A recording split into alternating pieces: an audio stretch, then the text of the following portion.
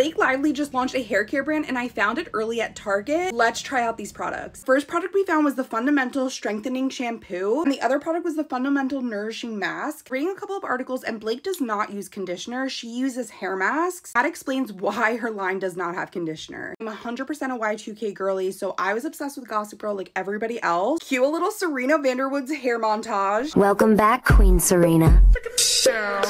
I know Blake is a sucker for a good scent. We have to smell these first. This one is Sandalwood Vanilla. Just go in.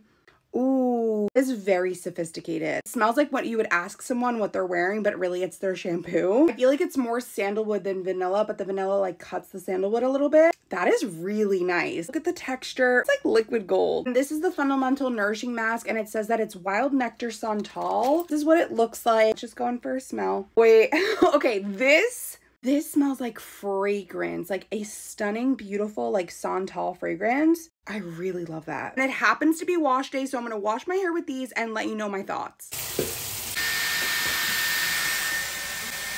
Oh my gosh, and here is my hair styled after using the shampoo and the hair mask. I have so many thoughts. I had to do the side part in honor of Blake Lively. Starting off with the shampoo, the texture of like the liquid is so beautiful and very easy to apply to your hair. I will say that the sudsiness of the shampoo is like at a 7 out of 10, which I happen to love because then I'm not overly working my hair. It definitely feels clean after you wash it out like straight away. Next, for the Fundamental Nourishing Mask, I have to say I understand it. Understand putting a hair mask and then doing all your other shower tasks while you have the hair mask working. It is a little bit time consuming taking off the cap. It wasn't just the hair mask, but it's also the shampoo. You have to do that too versus another shampoo where you just like click the top. Mask is not heavy, like it feels gel-like. I really appreciated the hair mask. Overall, my hair looks so luxurious. Like the way that it dried, hair would look super wet if it was weighing it down, but honestly it looks very light and like fresh. Like, do you see the way that my hair looks so clean and healthy? Overall, I'm really impressed with these products, and I think that it's not just like a gimmick or that Blake slapped her name onto the brand. Will say that I'm dying to try the dry shampoo, and I'm definitely gonna pick it up when they launch. Overall, I'm loving the brand so far.